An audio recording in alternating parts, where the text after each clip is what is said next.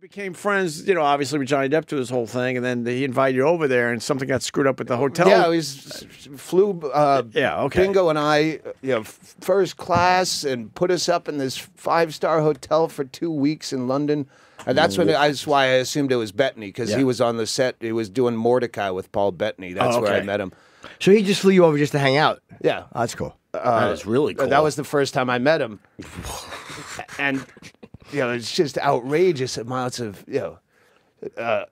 money. And we go to check out of the hotel, and they give me the bill, and I was like $15,000 for 2 weeks.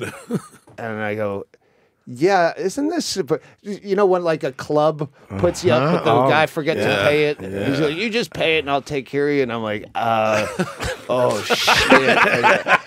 What am I gonna say? Oh, Johnny Depp is supposed to pay for this. So I sat just sweating in the car ride to the airport, going, how do I phrase this?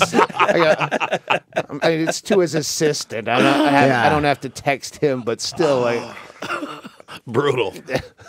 And it worked out, though. Yeah, he ended up paying it. But can you imagine? What the assistant say? He's like, oh my God, don't tell Johnny, I'll lose my job. LOL, that's no problem. I'll take care of it. Okay.